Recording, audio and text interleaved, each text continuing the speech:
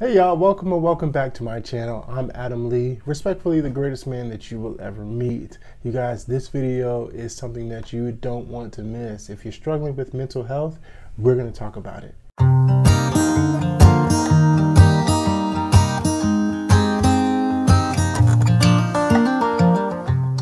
For the last year of 2020, it's no secret that I've dealt with depression and anxiety for many years before that, but 2020 is when things really manifested for me, and I realized and acknowledged that there was a problem.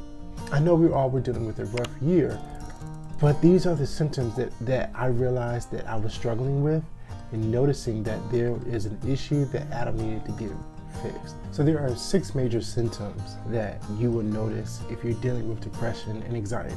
The first symptom that I noticed was the symptom of loneliness. No matter what was going on, no matter who was around me, no matter where I was, all I felt was lonely. Lonely with what I was going through, lonely with what I was feeling, and lonely with who was around. Even if I was in a room full of people, of friends, of family, I still felt so isolated and by myself. That was a problem. The second one I felt very often and didn't even realize it was sadness. I was sad all the time. One day I was working all day, it was Saturday, and I was working and editing and recording and just continuing to plan for the future as far as my content is concerned. And throughout the day, all I felt was sadness. And then I realized, what, Adam, why are you sad? What is going on? And I couldn't figure it out. I knew that I was feeling sad. Number 3, another symptom that I felt was anger. I was angry and didn't even realize I was angry at myself. I was angry at God. I was angry at my wife. I was angry at certain individuals in my life. I was angry because of how I was feeling inwardly and didn't know how to process that. So the anger was another symptom of how I was really feeling. Another one was resentment. I was resenting my family. I was resenting certain individuals within my family for certain issues that they could not control and I can't change. And that was another symptom that I was feeling about depression. I started to resent even somebody that did nothing to me. I was resenting them for making a decision that was best for them. Why? Because I was so depressed. I felt like I didn't want to be in this place anymore. So that result was resentment. Another one is fatigue. I was sleepy and tired all the time due to not exercising as well, because I lost the motivation, lost the will, lost the drive to want to work out, to stay healthy. And so I was extremely tired. The thing that really caught my eye physically was my skin. My skin broke out, and it continues to break out, and I'm trying to do what I need to do in order to get my skin as healthy as it once was. But my skin breakout is another symptom of depression and anxiety.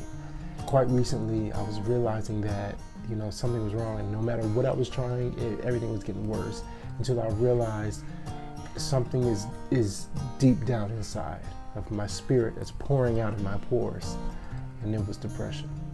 So be careful with depression and anxiety. You don't want to take it lightly.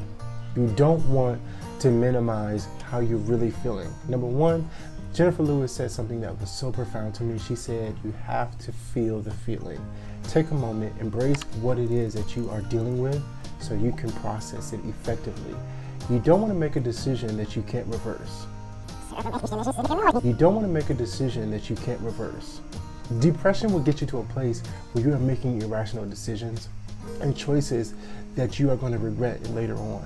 We got to be careful that we don't make those mistakes. And it's easy to make those mistakes because we're not thinking clearly. We're either tired, or we're feeling sad, or we're feeling alone, or we're feeling isolated. And all of those feelings, those emotions are extremely fickle. And so they will distract us from what's real, what is reality. So we have to be careful with that. And so I have 5 ways to help you with depression. And I've shared videos like this before, but I continue to evolve and grow and learn about certain things like this. So when I learn something new, I want to bring it back to you. Number 1, be honest with yourself. Please don't lie to yourself. My wife used to ask me daily, are you okay? Is everything all right? And I used to say, yes, I'm okay, I'm fine. And I used to get irritated because she used to check on me all the time. I wasn't being honest with her, and most importantly, I wasn't being honest with myself. Because being honest with someone else means you have to be honest with you. And so that's the problem. Be honest with yourself. Tell yourself the truth.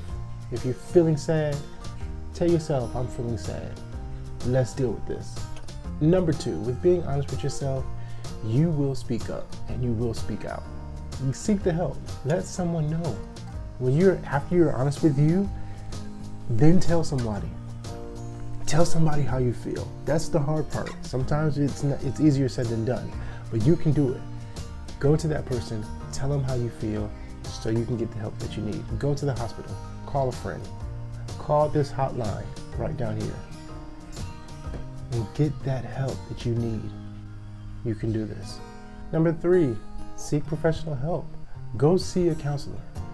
Talk to somebody weekly, monthly, bi-weekly, however you need, however much time you need. Have that therapeutic opportunity to just release everything that you are holding on to. We don't want to hold it because depression can kill, and we don't want it to kill us. Number 4, stay accountable to you and your team. I want you to find a team, a group of friends, a group of people that's going to hold you, that's going to be there for you, that you trust, that you know that if you can release all of this information to them, that it won't fall to the ground, that they will help you. Number 5, which is the most important one and my favorite one, is practice self-care. Take 1 hour a day and use it for you. Read, walk, study, sing, dance. Do something that you're passionate about. Spend that hour focused on you. A combination of things, if you will. I take care of me. Self-care is important to the betterment and success of you. You can do this. Just in case you feel like you're not able to do it, think about the fact that you're worth it. You're worth every moment of your time. I hope this video blessed you. I hope you learned something. Don't forget, like, share, comment, and most importantly, subscribe to this channel for future Henderson conversations. All right, I love you for watching, and I'll see y'all in the next one. Peace.